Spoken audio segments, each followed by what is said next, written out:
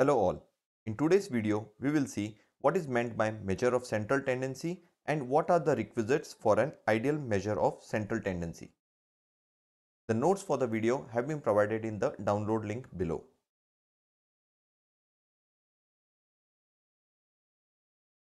In the last video, we had seen what is an histogram.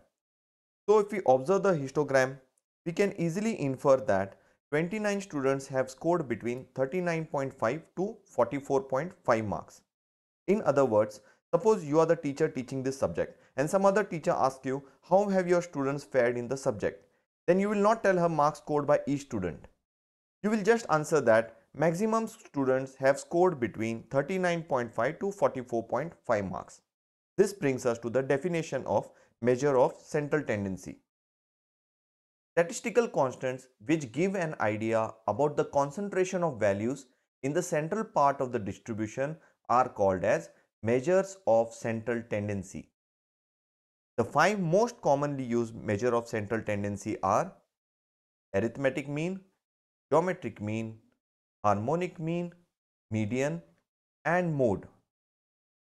Now coming to requisites for an ideal measure of central tendency.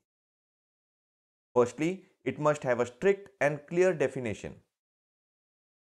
It should be easily understandable and simple to compute. It should consider all available observations. It should be appropriate for subsequent mathematical analysis. It should minimize the impact of sampling fluctuations. And it should remain relatively unaffected by outliers. That's all for today. In the next video, we'll see arithmetic mean. Thank you.